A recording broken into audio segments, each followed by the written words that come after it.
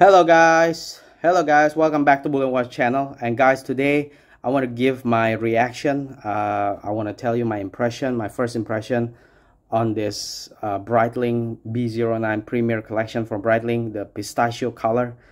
I got this from my friend who is kind enough to lend it to me, so I get a chance to play it around with me, for like a day.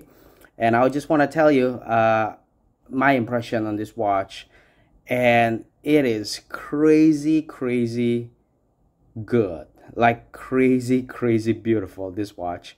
And it, after borrowing it from my friend, now I have a very difficult problem of returning it to him, because I'm really in love with this watch, guys. And it's a really lovely watch. I mean, first of all, look at the color of the dial, which is actually the star of the show. And I believe that a lot of people already talk about this watch a lot over the internet. The pistachio color is like the only one in the market, from what I can understand. Nobody else other than Breitling has this pistachio color on their catalog. So it's the dial itself is already unique with the pistachio color. And let's talk about a little bit about the proportion, which is very important to me as a watch enthusiast. The proportion has to be right, because sometimes you see watches, okay, fine, they got beautiful color, they got beautiful dial, and then once you put them on, and they just feel like, oh, okay, this is not for me. But this watch, once I put it on my wrist, boy, I just feel that this is it. This is really for me. And seriously, guys, I have a problem right now. Like, I don't want to return this piece to my friend, because I really love this timepiece. And but of course, I have to return it to him, today or tomorrow. But I think I'm really set. Like, I'm gonna acquire this timepiece later on. I probably will get it next year in 2023. So hopefully that will happen. Fingers crossed. But yeah, guys, let's talk a little bit about proportion. The proportion has to be right?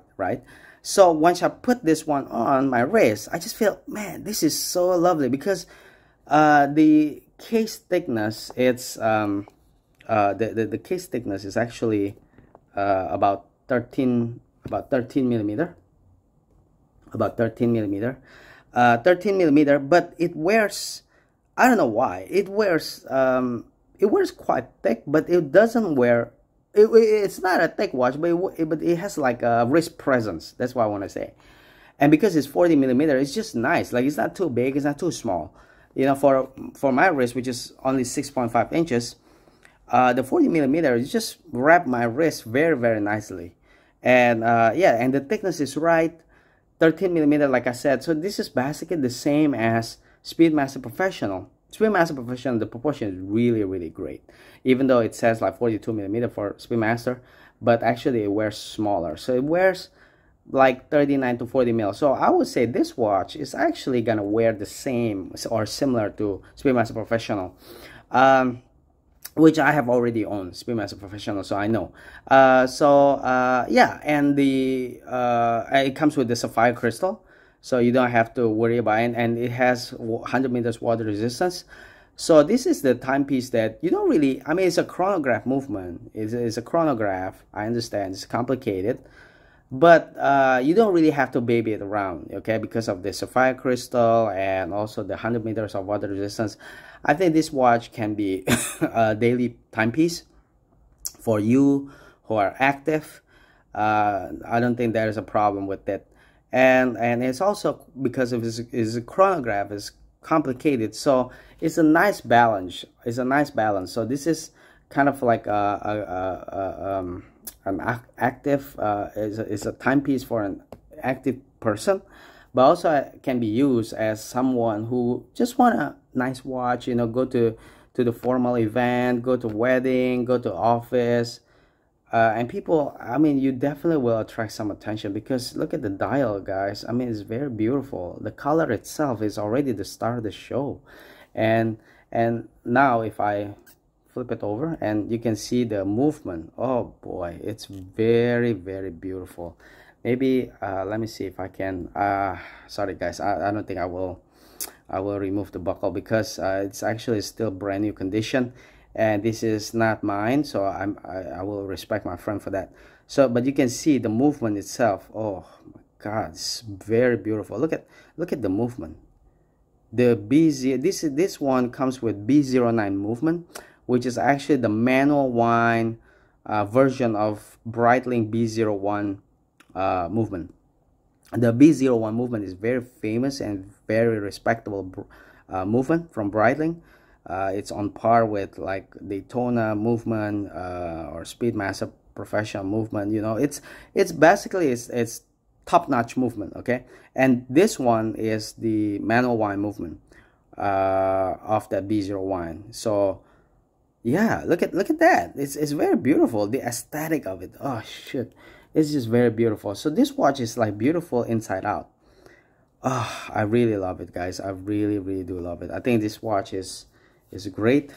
I really love it.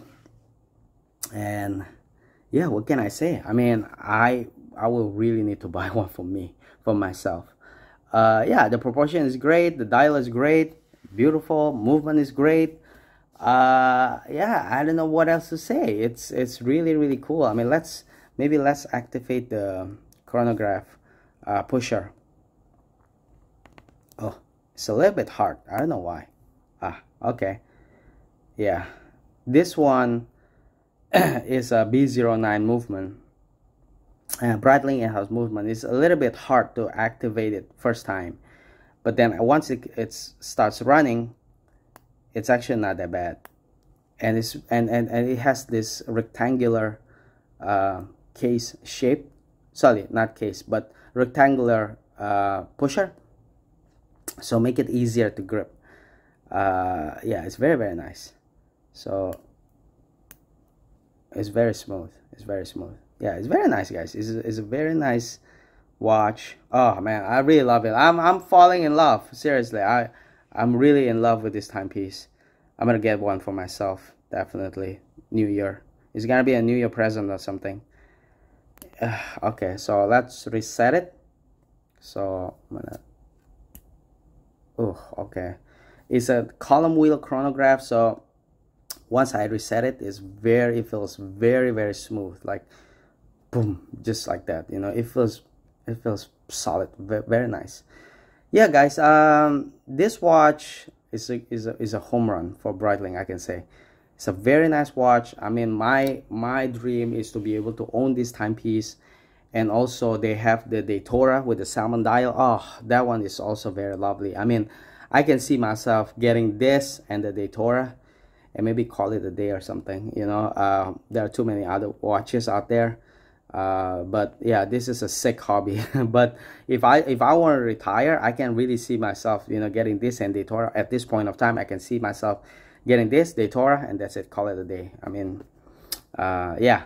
So yeah, guys, that's my first impression of this Breitling Pistachio. Let me update you later on next year, probably, when I get this one for myself. This one is lent to me, so this is not mine. But once I get mine, I'm gonna do review, more thorough review. I'm gonna talk more about the timepiece. But for now, this is it. Thank you so much, guys, for watching. And if you like horology or watches in general, consider subscribing. I really appreciate your support. Thank you so much. Bye-bye.